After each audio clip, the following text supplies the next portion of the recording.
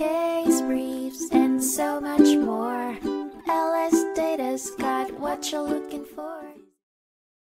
The United States Court of Appeals for the District of Columbia Circuit heard a case in 1999, Hudson v. Federal Aviation Administration, centered around the argument that the FAA did not follow proper procedures when creating a policy statement.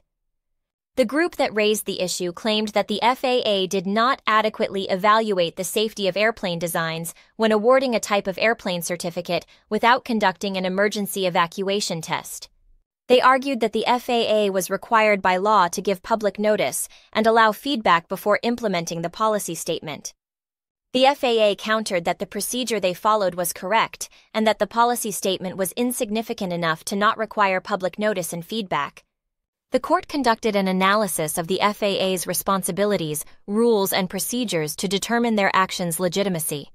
In the end, the court found that notice and comment rulemaking was not necessary and that the issuance of the type certification was not illegal.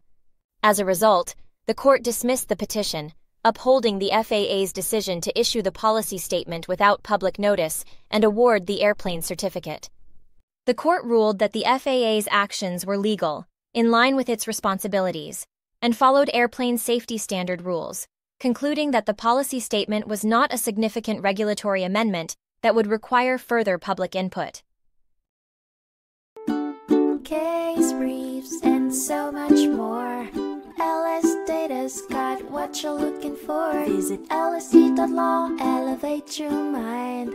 Leave the stress of class.